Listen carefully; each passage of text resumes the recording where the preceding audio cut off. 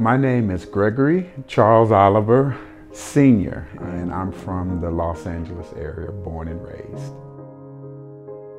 My ministry of pastoring since 1994 has been along Long Beach Boulevard. We're kind of hemmed in with the very observable issue of human trafficking. And I don't believe that we can just sit amongst situations like that and not have something burn within our hearts.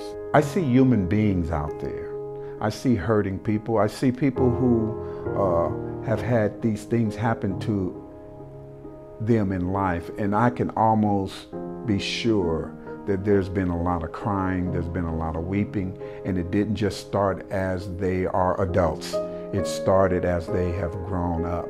So I wanted to continue to just let God use me in how best I can bring His message through who I am to the people He wants me to touch.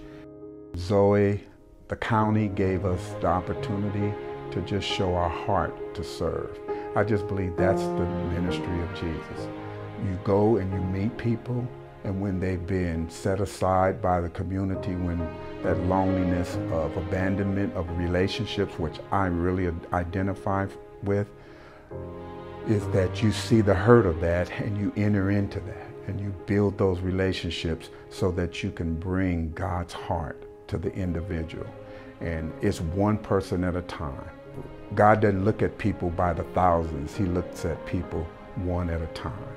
That's kind of like why I reach out, and I asked Zoe to give us an opportunity. I asked the county to help us to be a part of that because I want to demonstrate that. I want our people to know that that's what we're about. That's why I'm here, not to stay within these four walls, but to use these materials, these facilities to connect with these individual people who God cares for.